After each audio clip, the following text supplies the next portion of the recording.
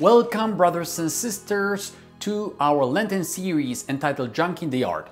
We have been discussing the sin of greed, and today we'll look at another feature showing us how this particular vice is being manifested. A person dealing with the sin of greed searches for comfort everywhere possible.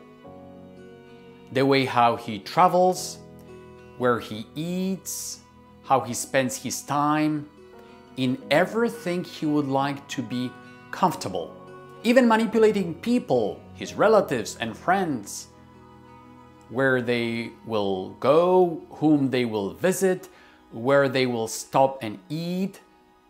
Everything not to experience a slightest discomfort, because life provides so many difficulties that it's better to increase the level of comfort to compensate for all the discomfort of life.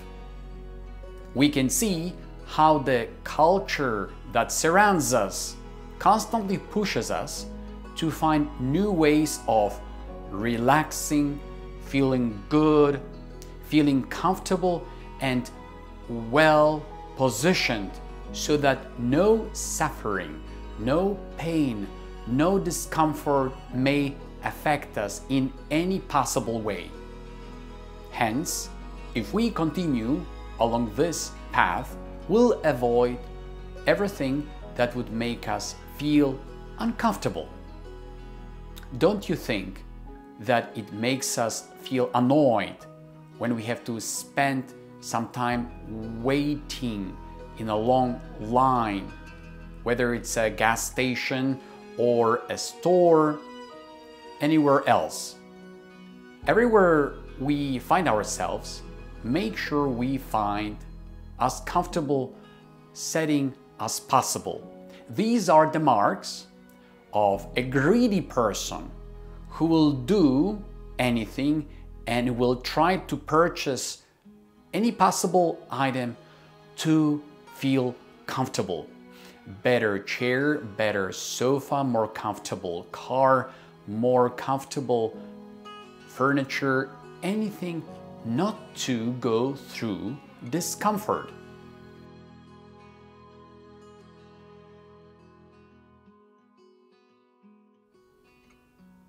God would like to provide the means how to come out from this attitude that we are searching for pleasure pretty much anywhere. Let me begin with a story.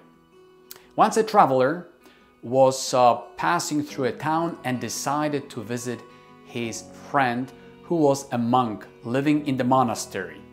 And as he walked in, he said, "Everything looks so simple. The chairs, not cushioned, rather uncomfortable. Very few things." And he asked, "How come it's so basic?" And the monk asked the traveler, "How come you're traveling with one bag?" "Because I'm passing through." And the monk replied, "I am passing through as well in this world." With total simplicity, if you visit different monasteries, especially those with a strict observance, you find that everything is very simple. No commodities, no comfort that we would find at home. These are the signs that we are called to enter in the spirit of mortification, ascetic approach to life, which probably right away will make us feel uncomfortable, because that would mean that we are called to subdue the cravings of our flesh in anything that we are looking for. One of the remedies for this greedy spirit of searching for comfort is an acceptance of discomfort. and we need to pray to be assisted by the grace of God. Whether we have to wait or take a seat that is less comfortable, it is a gift. I remember once a person shared an experience that he used to go to a specific meeting, and there was a set of comfortable chairs and a greater amount of less comfortable. He used to tell me that, mortifying his flesh, willingly he would choose those less comfortable, asking God not to complain when his back was hurting.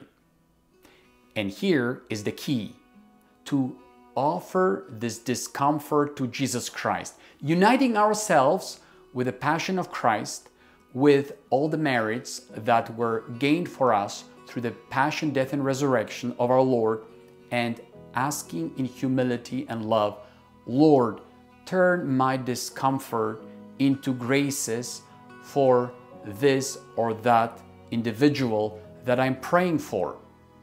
Offering up our discomfort, our pains, our sufferings, even the smallest ones. To conclude, let me say that St. Francis of Assisi used to call our flesh a donkey. And he used to say that if this animal doesn't have the reins of our will, then it will pull any direction, and we'll have to follow our body that desires different things and searches for pleasure and gratification anywhere, instead of making the body follow us, so to speak, our will, our decision. As we begin this day, let us ask for the gift of God's grace to accept discomfort, offering everything that happens to us that is unpleasurable to the Lord, asking to turn those discomforts into the graces for the people we are praying for. God bless you, brothers and sisters, as we continue our Lenten series. Jesus, sold for 30 pieces of silver, guard me from greed and destructive craving for possessions. Help me believe that there is more happiness in giving than in receiving.